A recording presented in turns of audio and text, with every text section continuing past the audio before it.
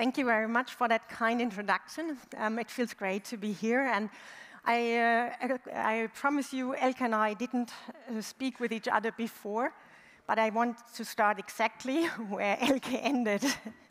Because for me too, I mean, for you it might be normal or without a thought that the Chief Innovation Officer of a tech company is standing here in front of you.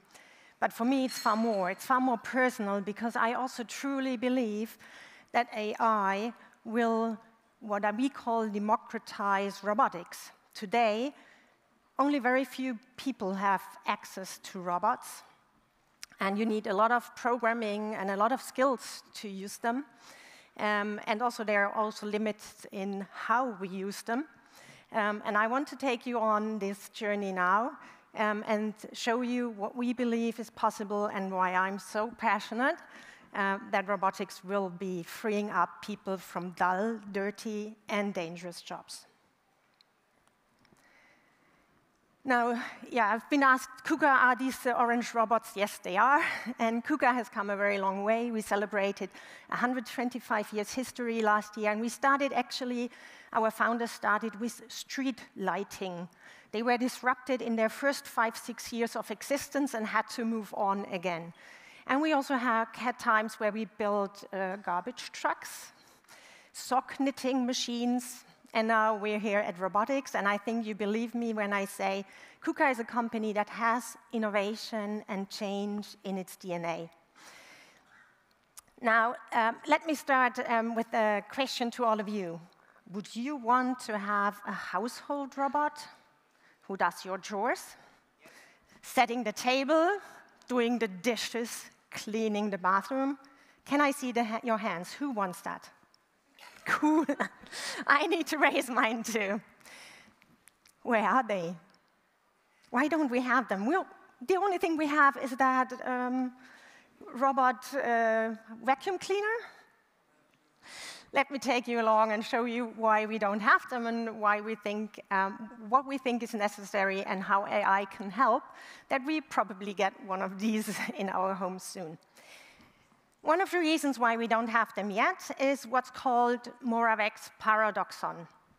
Moravec found out that what's easy for robots is difficult for humans, and what's easy for humans is difficult for robots. I give you an example. Take the left robot here, lifting a car. The robot can do that 24/7, up and down. Imagine a human doing it. Not so easy, and definitely not 24/7. On the other hand side, think about a toddler building a tower out of bricks. Very little kids can already do that. And this is very, very difficult for robots. Why is that? Because in reality, learning to or building a brick tower is a very, very complex process. We need almost all our senses to do so. It's seeing, it's grasping, it's moving, and it's even hearing when the block touches the other block. And another topic for us humans is the way we learn. We learn from experience. A toddler has grasped and done a lot of other things before it maybe grasps its first brick ever. But it might already know with any other trial and error on that brick how to grasp it. And for a robot, that's not possible. So they don't learn from experience, at least not now. Okay, so before I dive into concrete examples of AI at KUKA, let me bring you or get to a more general level. I think we have come quite a far way from the first industrial revolution, which was driven especially by steam power, to the second industrial revolution, which was driven by mass production, to the third, driven also by automation. You already see the first robots on that picture, to where we are now at the fourth industrial revolution, which is especially characterized by cyber-physical system. What do I mean with cyber-physical system? For us, it's the tight integration of computational and physical elements with a networked communication between them. Now, why do I stress that? Because this is where the challenge for the robot starts. It's still fairly easy for us to record data from a machine and process it into the cloud. Sending back the relevant data to the robot in real time and then make a physical movement with that result, that's the real challenge. And this sending back and having the movement that you really want is still a topic global researchers are working on. And complex tasks today can be solved by 70 to 80%. Now imagine a robot welding your car, or a robot moving bottles from A to B and packing them into boxes. 70 to 80% might not be enough, right? Or let us go back to where we started. Imagine your household robot cutting bread, putting some butter on it, and your kid is coming in and wants to grab a slice. Now, the challenge is not to teach the robot to cut the bread. The real challenge is that it cuts the bread 100% of the time, nothing else, and definitely does not harm your kid when it grabs the slice. Right? So we're still working on that. And if you want to take two things home with you about AI and robotics, then it's that we are trying to solve and that we are going to use all the power that we have to make the robots still being 100% reliable and 100% safe. That's what it needs to use AI and robots together. I was talking about butter on bread. So for the German-speaking people, let's put some Butter bei die Fische now in my first example. The fish industry is also facing a lack of workers. Maybe for the fish industry, it's even harder than for other industries because of the challenging environment and working conditions, to put it lightly. So for us humans, distinguishing fish from one each other is very easy. And here Moravec's law comes in again. What's easy for humans is difficult for a robot. So for a robot, it's very difficult, number one, to identify the fish, number two, to grasp them, and number three, then to sort them into the right places. And the special thing about fish now, they are not like a box or a sheet of metal. They are soft, flexible, glibbery. Depending on the light, they can be shiny or not. And when you want to grab them, they can easily, fall out of your gripper's hands. And yet for us humans, it's easy to distinguish a cod from a herring. And if I tell you, put the cods in this box and the herring in the other, you might know, without any teaching, what to do.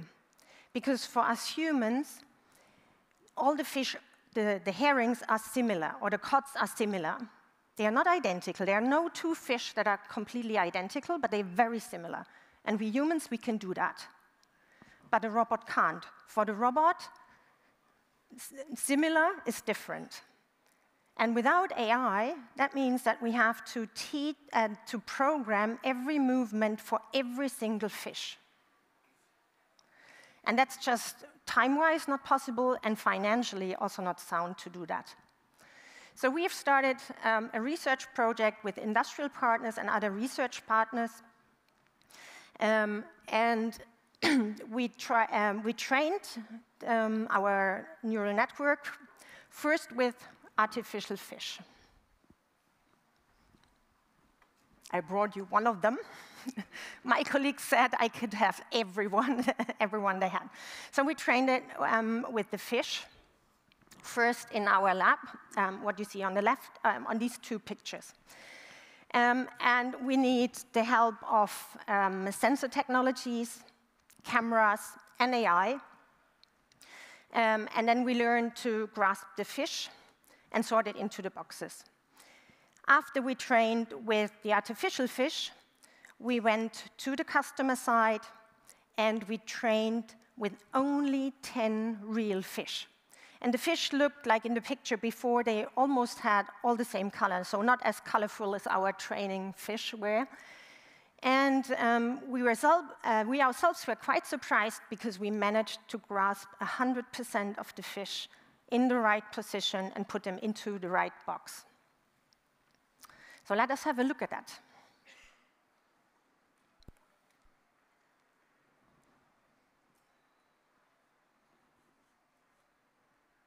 So this is at the customer's factory, the fish factory.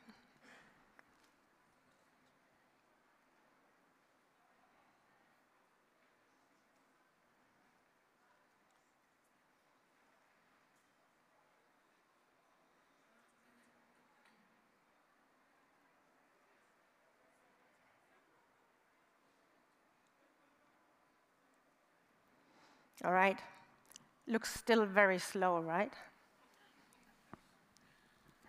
So we still have a way to go before we really can free up people from these difficult work conditions. So we are on our way, but it's still some way to go.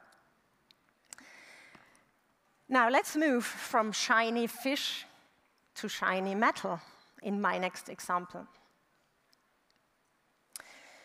Exactly opposite of the KUKA headquarters in Augsburg, there's a company called Walter Fensterbau. The company is celebrating its 330th anniversary this year. They are owned by the family Walter in the 11th generation. And they built windows and doors out of wood, out of aluminium and plastic and aluminium.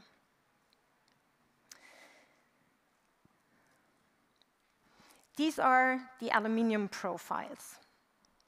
They come in different lengths. The shortest is 33 centimeters. The longest is 3 meters 30. Besides the variations in length, they have 20 different variants of these profiles. And again, you hear me, already very similar, the profiles, all aluminium. They, for our eye, look also very similar, but they are not identical.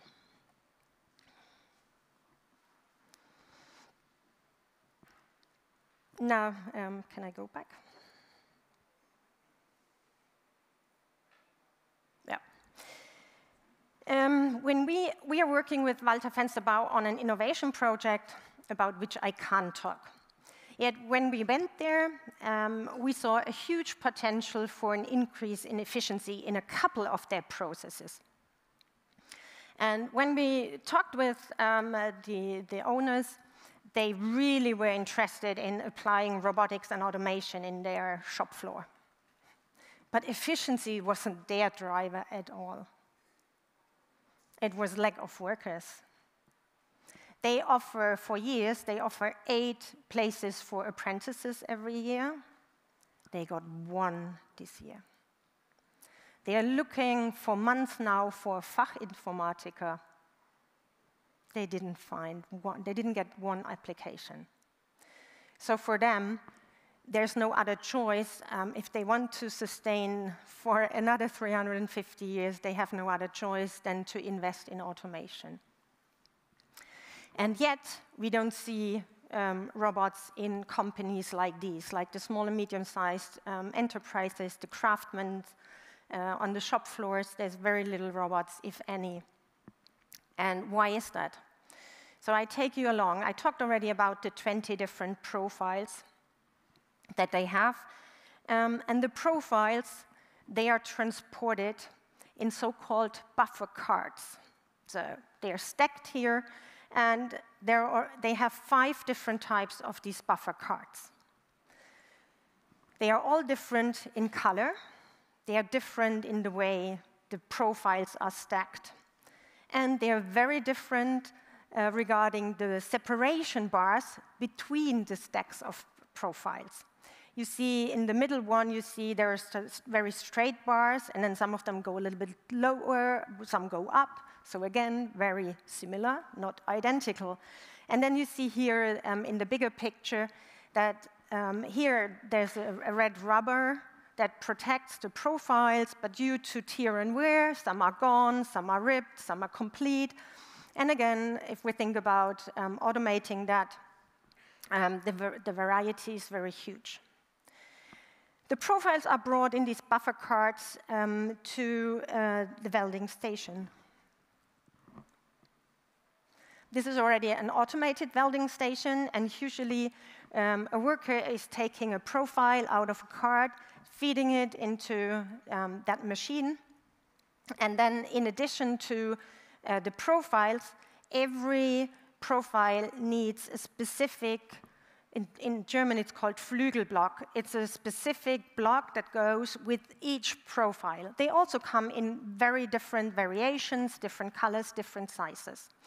Now, that company is extremely digital. They try to avoid paper everywhere, so the worker can check on a monitor which profile goes with which block together into the machine. Now, if we would want to automate all these steps, then it would mean that we would need to program every size of profile, every variant of profile, move it to the welding station, put up, bring the blocks into it, into the right position. And you hear me already, the variations are far too many to be able to program that. And if we would want to program it in the traditional way, it would mean that the company will need a person they need a robot programmer on site to currently reprogram the robot. And actually, for the few robots that we see in shop floors like these today, the biggest problem why there are robots that are not used anymore is that they don't have a programmer who can reprogram it once they have a new contract for a new type of product. So this is something where now AI kicks in. And also here, AI will be the game changer. Elke used the same word, so I had to smile when I listened to you, because we too believe that we can, when the system can learn what similar means for profiles, what similar means for the blocks, what similar means for buffer cards, and also for the movements, then it will become far easier for robots, and we will partly close the paradoxon that Moravec detected, and it will become at least easier for robots to do the things that are easy for humans. Now, we use AI here for identifying the objects and for grasping the objects.